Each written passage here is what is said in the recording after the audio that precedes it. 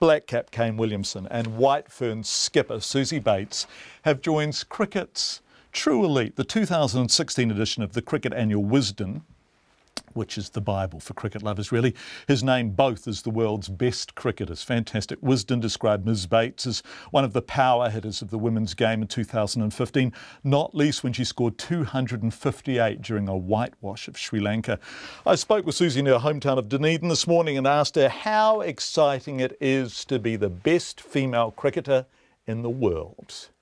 Yeah, when you put it like that, it is pretty exciting, and I guess it's just you know, you look back on the last 12 months and you feel pretty proud of what you've done, and it just makes it all worth it, I guess. And to get recognised like this, it just drives me even more because I love the game so much. When did you find out? How did you find out? Yeah, well, I actually got rung when I was playing in Perth before Christmas by Wisden to give me the heads up, and then they said it wasn't going to be announced until April, so I've had to keep it pretty quiet.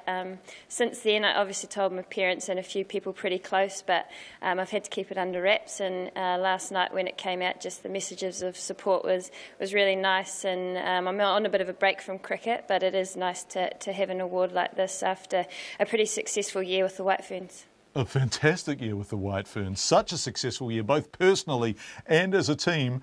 Tell me about your childhood. You told your parents when you found out when you were playing in Perth. Did you play lots of cricket in the backyard as a little girl? Yeah, I sure did. I think most people my age that play women's cricket had brothers or dads and mums that got them out in the backyard, and my two brothers, Tom and Henry, played cricket right through the age groups, and I just wanted to get out and join in with them. And I remember vividly some of those after school nights where Tom batted for hours and I was just made to bowl and sometimes didn't get a bat. So they're he'd also make me bowl even closer because I wasn't fast enough, but they still love following it, and they've stopped playing now, but that's where I guess I fell in love with the game and just joined a boys club team after that. And the wonderful thing about brothers is that they're so unsentimental, right? I mean, in some respects, you know, if you can survive playing against your brothers, you can kind of survive anything, can't you? Yeah, exactly. I remember when their friends came around, I perhaps wasn't good enough to play. They sort of said, oh, no, you don't play. They were embarrassed to play with the younger sister, but eventually they let me join in because they realised I wasn't too bad. And ever since then, I guess they've kept me pretty grounded and remind me when I don't score runs, but also on the flip side, they have been really supportive and proud of what I've been able to do in the New Zealand side. I think the other thing you've been able to do, and the team has been able to do, is take women's cricket from out of the shadows. I mean, suddenly people are talking about the team, suddenly you're live on the telly, suddenly people are watching you, suddenly people are engaging with you. That's happened really recently, and that must be something you're very proud of.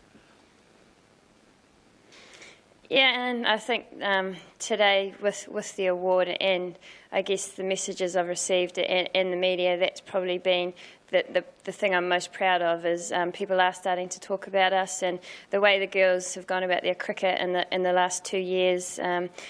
It's just, I've always known that people would have loved the game if they'd seen it, and those ones that have been close to it and been supportive of it have seen how much work the girls put in, and it's just nice that the public now, I guess, have access to that and can start following the team and start, young girls can have their favourite female players. I know growing up, my favourite players were the likes of Nathan Astle, and so hopefully girls are talking about Sophie Devine and Rachel Priest and Sarah McGlashan as their idols, and that's probably what's most special about being a female cricketer at the moment, is you can really sense that the public are getting behind us, and young girls now can aspire to be female role models.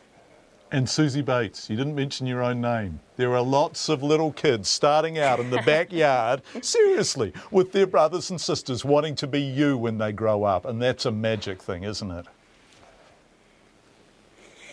Yeah, it is, and you know, when I was young, I have pictures of when I first started playing cricket, and you just went out there and enjoyed it, and it is pretty special that girls now might be wearing the pink White Ferns top with Bates on the back of it, and if I see that around, it will feel pretty special. But as long as they're playing cricket, doesn't really matter who they look up to.